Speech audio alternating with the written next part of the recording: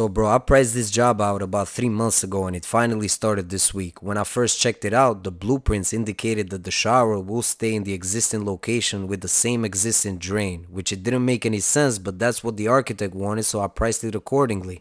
Now that we started the job and everything is demoed, he realized that the strainer he had picked didn't fit in this drain, so there was no other option but to change the damn thing along with that old crusty trap, which was actually perfect for us since we have to make a new lead pan for this shower as initially priced.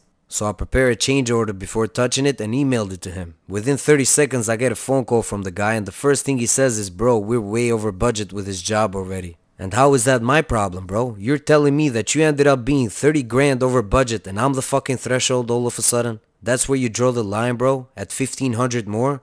Come on, man, I made it very clear to you from the beginning that the drain should be changed. He laughs and goes, I had to try, man, you know how it is. Nah, I actually don't, broski.